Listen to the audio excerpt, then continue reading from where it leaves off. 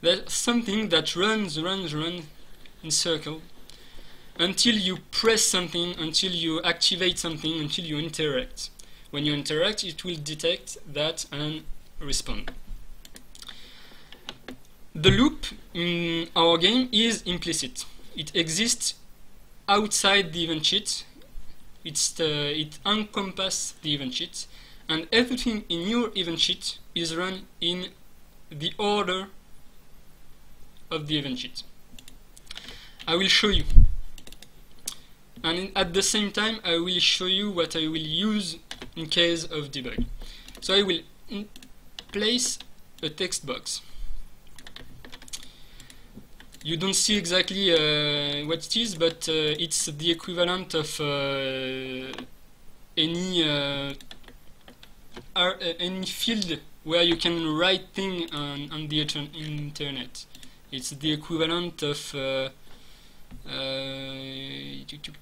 edit class detailed. It's this kind of object.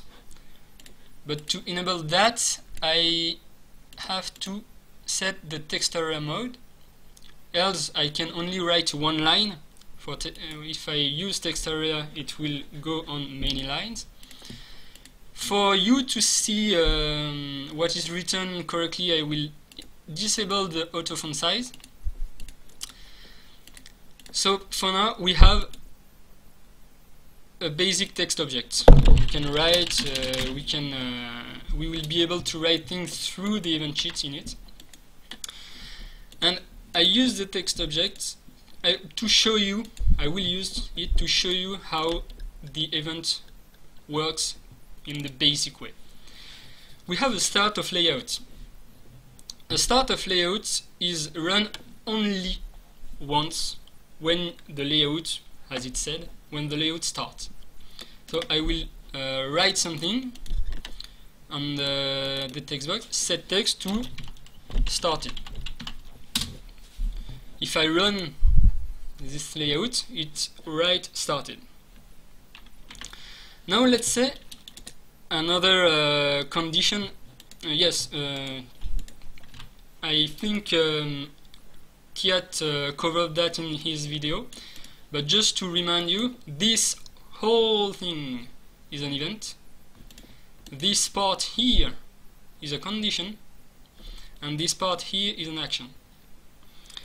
So here, let's see if I put the condition system every tick. If I put system every tick and I write something in it, what will happen? What will happen? Well,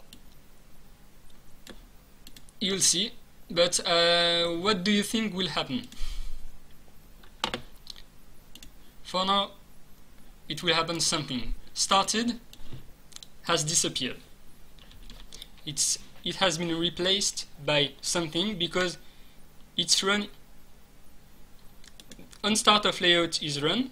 It will write started, and then every tick is run. It will write something. It will write something. It will write something. It's run every tick and write something. Now, if I tell the construct to write the text of the text box plus something, which is written like that with this operator that concatenates the two strings, you will see something very different, a big flood, because that's the difference between this kind of event and this kind of event. This one is run every tick. The other thing you have to be careful with is the order of events. If I write something and then I write something else, that's the something else that will happen. So be careful about the order. Now we will go back to our how to die. to die, you have to be here. In the whole game, if you are underneath the layout, you die. And what is the I am underneath the layout? How we can say this in an event? It will be a condition, since it's if I'm under the layout, I'm dead.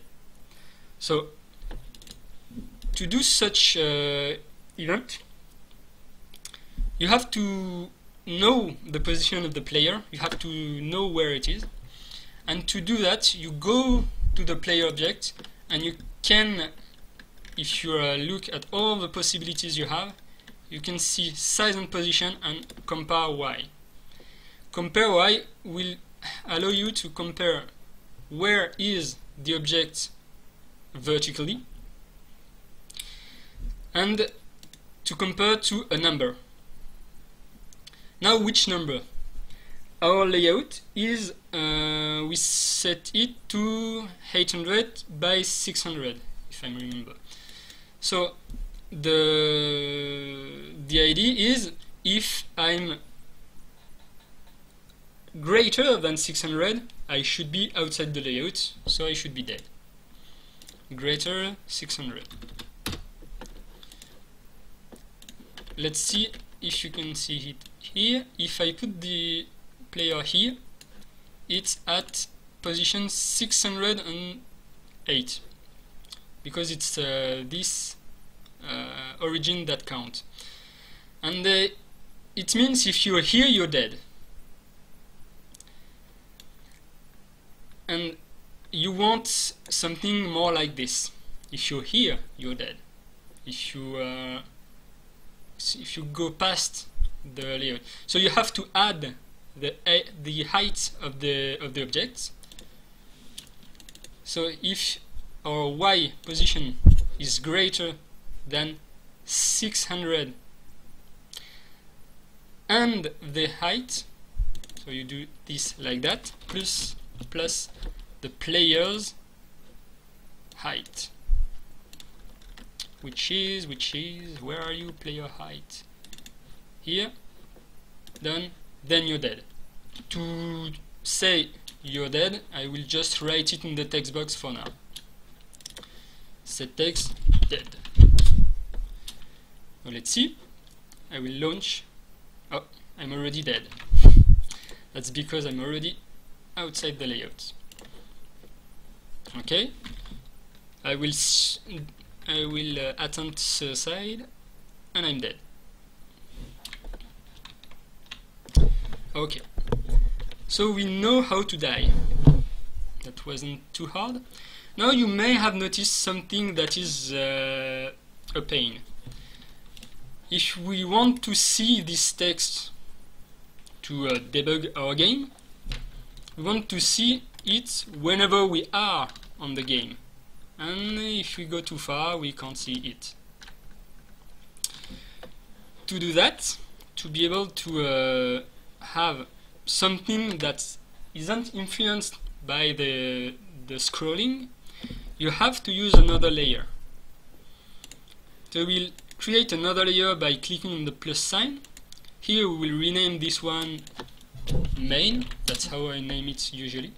And the one we won't put any scrolling on, we will name it HUD or HUD. And to if I do that, stuff you have to keep in mind. For now, nothing has changed at all. I still have my text box, etc. First, I have to put my text box on the layer HUD. You can either do that by changing the property, or do that by dragging it on the layer. If I drag it here, it's on main. If I drag it on HUD, it's on HUD. HUD, main. Okay. So now we have but if I launch the game, it's still the same problem. We have to tell Construct2 to not scroll this layer. To do that, it's the parallax property. It's percentage. It's 100% in X and Y. It means if you scroll, when you scroll, it will follow the scroll 100%. If I put it to 50%, it will follow the scroll horizontally. Just have the speed. Of course, for our HUD, we want a parallax. So yeah, if you want to access, you have to click on the layer first. So we want this parallax to be at nodes 0, and then it will follow always.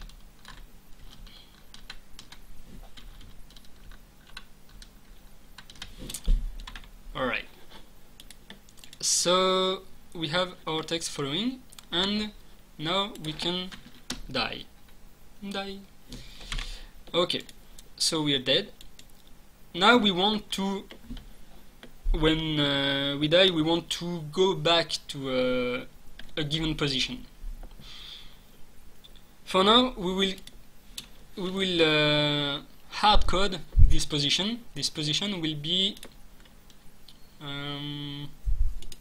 the starting position. Copy. So when we die, we want the player to go back. Player, set position. So here I'm on an action. When I was doing the condition, I was in a condition panel. It's not exactly the same. There's no compare X, compare Y here. You can set things, you can tell things where to go and what to do. So here I will set the X and Y to a specific position. So now, if I die, I should go back to the starting position. Go, go, go, die, and go back to the starting position.